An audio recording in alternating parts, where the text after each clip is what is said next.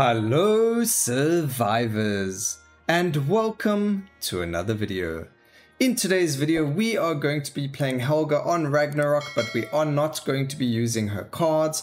We are going to be using the Tarot deck as well as the bird. Now obviously you will see we're going to start off with the Tarot deck, so it's going to be a very slow start, but we will guarantee 99 gold before the first shop. So quick tree, we've got max XP, 3 attraction, max nice start with 5 gold for the first altar. We don't need more, we will be getting 99 gold. We got 2 max hearts from overhealing, which is fantastic on Helga for her passive. And then we've got poison damage, burn damage, and then limit breaking as well as the cooldown and damage. So this is the tree. You can have a look at everything I've got if you want to pause and just take a look. But otherwise, let's get straight into playing with Helga with the Tarot deck on Ragnarok 5. So the best thing about limit break on the Tarot deck is that it causes you to get every single option possible. So as you can see, we get damage, cooldown, effective probability, doesn't matter, you get all of them. So we don't even need to worry about that too much, we just got to spam. And as you can see, we're already getting gold from the tree, from the crates. So first ascension, we take the double card just so that we have the clear speed, because normally one card doesn't necessarily kill everything. So at least with the double card, it is a guaranteed kill on all the trash mobs. Obviously the higher your damage the better, but we kind of got to just go with what we get. We don't have too much time to waste on re-rolling to try and get the damage. In this case, that one re-roll was perfect. We will be waiting for the 3. There we go. We do want to spend it, and we got to keep going. Alright, so now we are just looking for XP. We need as much XP as possible so that we can get this ascended as quickly as possible, so we can kill as quickly as possible. Again, the 5 gold start is only for the very first altar.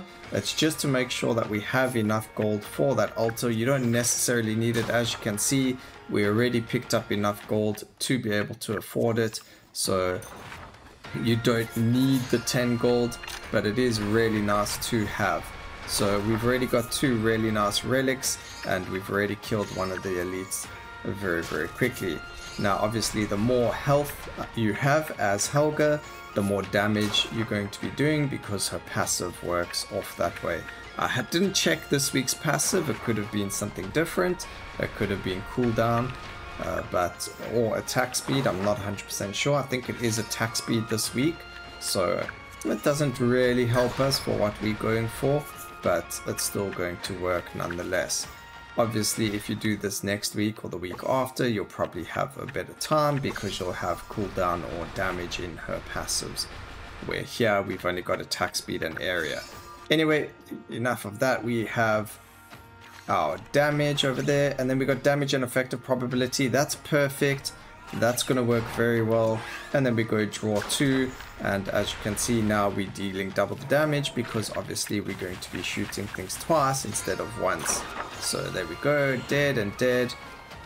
I would like to get this for when we do the paralysis, but we don't need to do it, and we can grab this. It will give us a +3 to damage, which is fantastic. Anyway, we don't need the effective probability, we don't need a lot of other things on it. All we need is the damage for now, because everything else is going to just work fine. So dealing quite a lot of damage when we get the sword. It's about 200, which is a decent chunk of damage. Very good for the elites. But obviously this is going to be a lot slower than your usual gameplay, because there is that downtime for when you have switching between the cards, as well as the cards reloading, if you want to call it that. So you do have to just be wary of your surroundings and not walk into rocks like I did, and you kind of just got to stay close to the elites somewhat, because you are going to have to make sure that you are hitting them. But at least everything else around you kind of just dies.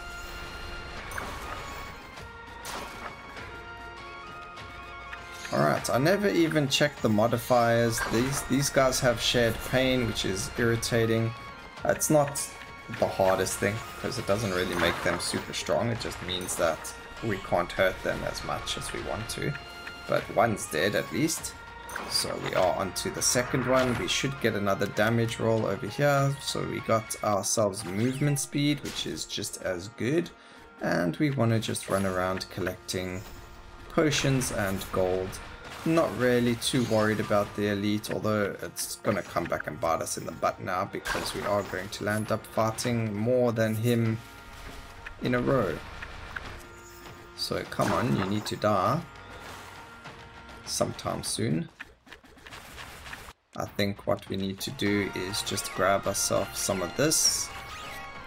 We're going to grab ourselves the double heart container over here, grab the XP, and then we're going to start working on our ultimate. Although even before our ultimate, we might land up working on the birds, because the birds obviously deal a lot of damage as well. So we might go for the bird first before we start working on our ultimate, and that's just so that we have the damage to kind of clear these elites, because as you can see, we're just not clearing them. We did clear one elite there, so that's really good, and we did get ourselves a magnet, which is fantastic as well. I think what we do want to kind of focus on right now is not getting hit, one, and two, all this gold that's dropping everywhere. Look at this, 25 gold just sitting there. So that was huge. And we are running faster than the elites, but obviously they do move, so kind of got to be careful. This is quite a risky build. Obviously we do have that a risk factor coming in, because as you can see, you do get overwhelmed quite easily by everything. But once we get our bird up and running, everything will be a lot easier. So I do want the gold though. I'm being very selfish in some sense, but let's start going bird. Bird's got to be looking for damage and projectiles. Damage, projectiles, penetration is your focus, and the ultimate's going to make everything else pretty good. So, you know, get the bird here hitting the elite. It is going to help kill him, while our tarot cards wreck everything else.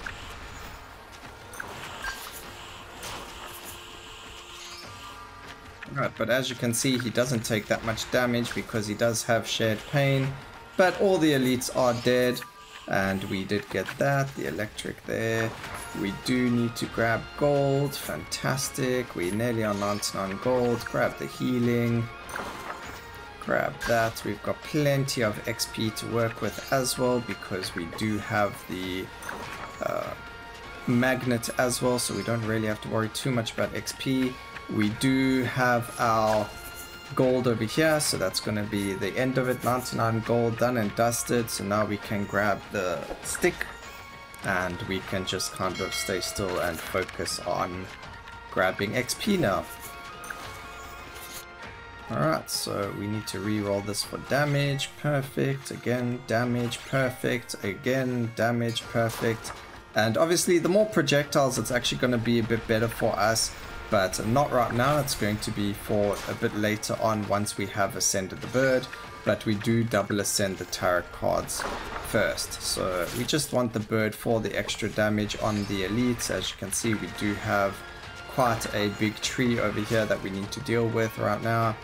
Just got to bring the bird closer to him so it can focus on him. And we just need to kind of dodge everything and not get hit by them. So it's all good. It should die. There we go. Dead. There are more elites all over the place, but again, we just got to focus on them, and they do die. As you can see, there is XP all over the place. At least their area of effect doesn't get increased like their size does, otherwise that would be quite concerning. But luckily we are killing everything before the boss itself even shows up, and there is a lot of XP to be had. So fantastic. What we're gonna do is we're gonna pick this up. I mean, we're gonna use our XP now, and then we're gonna pick up this gold ring and not use it. And we can now focus on leveling up our ace. Over here, make sure we get the damage. That's fantastic. and we should really get more XP now to kind of deal with this boss. As you can see, we are dealing quite a lot of damage because of our bird, which is fantastic.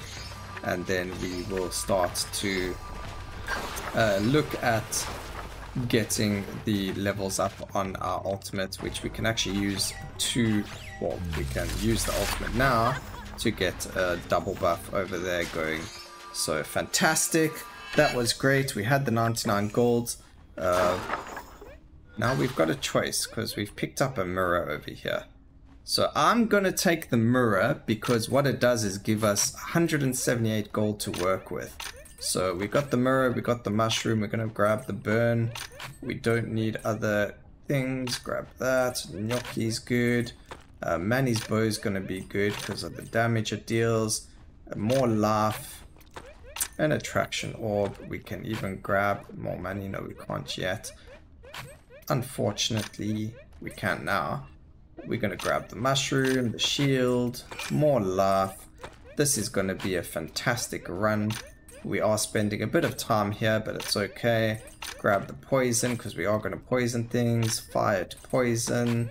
Even more burn damage. This is a fantastic shop going on right now, but it does have to come to an end. Unfortunately, we have run out of money, but that's okay.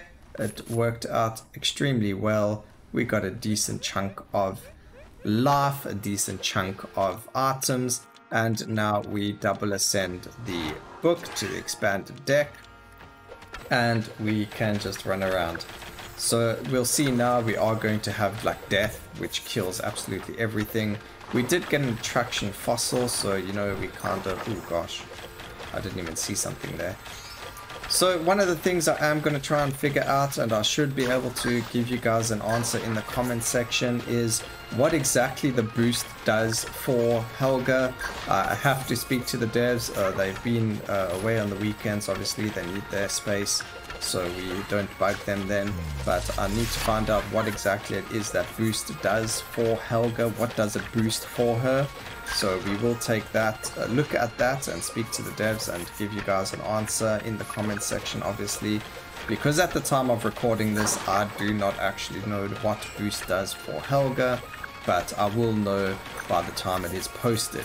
So just check the comment section, you will be able to see what it is that boost does, and we can go from there. Alright, we'll use that. I still want the gold coin. It's just to help, you know, we can actually use it now. We picked up like, what, 30 gold, because there is a magnet over here, which is nice to have. Ragnar's shield, nice to grab as well, because we get to block that one damage that we never thought would hit us. That does. And as you can see, we've been pretty lucky with the cards. We're not really pulling too many cures or anything like that. The worst combo of cards to get is to pull something like cure and then boost, because then there's 0 damage done from them. But we do have our bird to give us a lot of damage, so we don't really have to worry too much about what card is pulled anyway. We also have Manny's bow dealing damage, so there's that as well. Alright, pop the ulti again. We can now get the ulti to level 3. And then we can, I mean, we got options here. We can either work on grabbing ourselves the Manny's bow right away, or we can work on focusing on our experience and attraction levels first. So, you know, there's lots of options over here. We could even level up our Book of Stars and go from there. But we are looking at probably doing our XP and attraction just to help us out, because we still got more waves coming, so lots more XP still to be had. Grab this puppet because we're actually going to be burning so much, as you can see. Grab as much HP as possible, poison some stuff. And there, I mean, we just destroy chests like there's no tomorrow. So I don't know, with the possible nerfs coming again to Telcor, once we are in a better place with balancing and figuring out things, especially on Ragnarok 5 with Telcor, and the efficiency nerf that he got on his ascendancy, which is still there, Helga might be there again for our gold farming or just ridiculous builds, because as you can see from this video, we just get ridiculous amounts of gold, and as you can see, she does deal a lot of damage. Look, long term the cards don't actually deal a lot of DPS per se, but they do actually, because I think the way that DPS calculations work is that only calculates the DPS if you get the sword. It doesn't calculate the DPS of the actual cards themselves, or I don't actually know how it works. I'm just assuming that because its DPS is always quite low, but as you saw there, we hit so many enemies. How can the DPS be that low? It doesn't make sense. So I'm not sure how the DPS is calculated for the actual cards, but you'll always see it doesn't say that it deals a lot of DPS, but you are dealing quite a lot of damage anyway, so don't let that DPS counter fool you too much. Alright, unfortunately the instant death card doesn't work on our elites, which is super unfortunate. We are back on 99 gold and we have 17 skill points, which means we can actually go up to full XP, and we don't need the attraction, but I am going to be putting points into it just because it makes it so we can move even less. We can actually pop that and we don't have to move at all. There are chests there. I'm trying to get a decent time, so I'm not going to pick them up. I don't necessarily need them. We'll probably land up getting stuff for the bird, which we don't necessarily need right now, so it's okay anyway. We just want to focus on the elites, which both died, and now the big elite is going to die very soon as well. There we go, dead, done and dusted. And we don't even, yeah, we're in a fantastic spot, as you can see. We do need to get a slightly bit stronger because the next wave is obviously more difficult, but for now, it's okay. And we used, oh, there was actually a double one there. Okay, cool. Alright, so let's go attraction. What else could we go? We can go area of effects, gonna work very well on our friend over there. Some duration should work well with our Manny's bow, and we can grab some attack speed as well for our birdie, and then projectile speed as well will cap.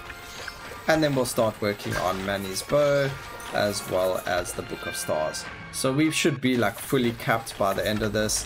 We have ourselves a huge tyrant, which is actually a problem because it makes it harder to dodge him. But because we do have movement speed as a bonus from our ulti, we should be able to dodge his call, or you know, his, just got to keep moving. There we go, we dodged it, moved to the side here again, dodged it again. So you know, you got to keep just moving to the side, don't get too close to him, and perfectly done. Oops, we walked into his thing at the end there, but that's okay. We're gonna grab that. We didn't, oh, we did pick up 9 gold. What did we use gold for? That's very weird. Alright, so we're going to ascend Ace. It's going to be for Feather Burst. So that's done, that's fantastic. We have 7 points to put here. That puts that to its ulti, to its done state. What else can we grab over here? Flint for even more burning damage, perfect. We can grab damage. What's it going to minus? It's going to minus effective probability. That's perfect. We get the immunity destroyer. If you could find a more perfect run than this, please, you know, let me know, because I don't think you can. And we get one more of the small relics. It's going to be for food, because that's going to obviously make us even stronger. So fantastic. We got quite a lot of area of effect. We got quite a lot of damage coming out, and a little bit of lag there from the poison slash burning that we do. So everything around us can die. As you can see now, Feather Burst is just going all over the place. It is so satisfying to see it happen. Damn! And now we don't really have to worry about the gold. We do have everything that we can buy. Everything else will be from ruins. We can get gold for our shrines. There is the infernal pendant over here, so we do actually want that because of obviously burning things. So we will collect gold for it. Here it is. That should be enough. So let's go grab it. And as you can see, our ulti does actually last for quite a long time. Infernal pendant will actually make our game lag a little bit just because of the amount of area of effect that we have. But as you can see, we are in a fantastic spot with her, and we weren't even using cards. So really cool, really nice, and it's just fantastic. Ooh, a burn to freeze and freeze to burn. We can grab that as well. That's going to be another 15 gold. So already, that's why, you know, we're spending so much gold here. We haven't even had time to pick up anything gold-wise. We just picked up 20 gold, we used it. We just picked up 15 gold, and now we're going to use it. So really good relics coming in for the gold over here. And because we got so much gold and we're just able to kind of walk around with this build, we don't really have to worry about anything. It's really nice to be able to play the game where you're trying to do this hard difficulty and you are able to just kind of walk around and not worry about too much happening. So yes, there's a little bit of slight FPS drop every now and then, but it is kind of expected because of just the current optimization, which I'm sure the devs are currently working on as well. So, you know, just be patient. You can lower the special effects that will help with it. I'm not going to do it because, well, I don't mind a little bit of lag. It's not going to kill me. But I do know it will be worked on as well.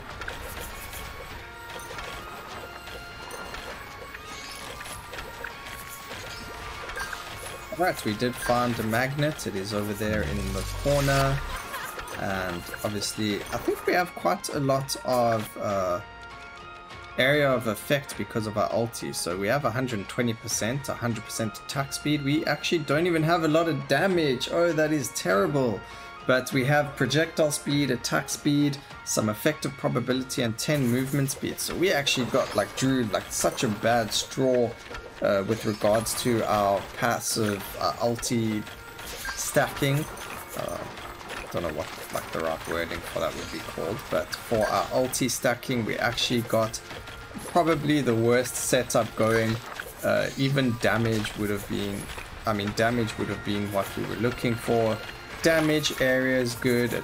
Attack speed is pretty decent, but cooldown would have been good as well, which I don't believe I saw there. So, you know, there were a couple of things that could have been better, but unfortunately it is what it is. It's all RNG, and we just didn't get good RNG for it.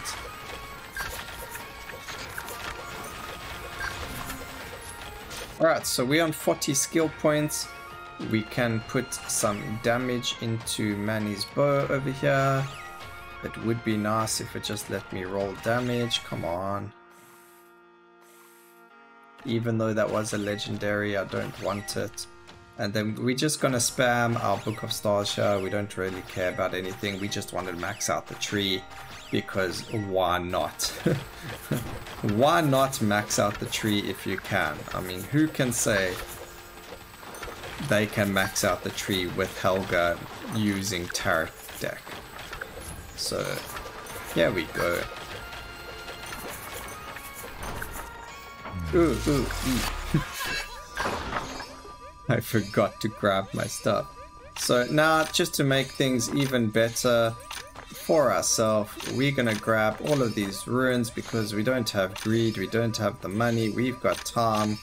You guys are enjoying this video, so why not just make this ridiculously specced animal. Look at our bird, how big he is. This is funny. Alright, and that's it. So fantastic. Unfortunately, I pushed R instead of E, so our ulti is up. So that is unfortunate.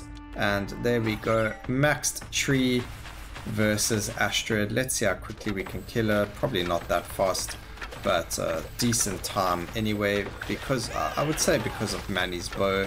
And we actually have the healing part of it as well, so we do have to be careful there that she can heal, but I don't think it's really much of an issue over here. Thank goodness she used her shrine attack as opposed to anything else, because that actually does help us to survive more. We don't have to worry about anything if she doesn't use that attack, and it doesn't look like she's going to get the chance to. So there you go, 524 leaves as well, seeds, sorry, and we actually beat our time. We would have got to like a 23 something if I never spent so much on ruins or in the shops, but you know, it's really fun to play it this way. Again, Tarek deck doing 2.3k DPS, which is actually really decent. You probably could get more if you rolled for the damage over, let's say, cooldown or effective probability, but really fantastic. Obviously Ace being the champion here with 4k DPS. But guys, I hope you enjoyed the video. I hope you saw that you can use Tarek deck with Helga on Ragnarok. I hope you enjoyed the video. Please remember to like, comment and subscribe for more videos like this in the future, and always remember, keep safe survivors. Until next time, cheers.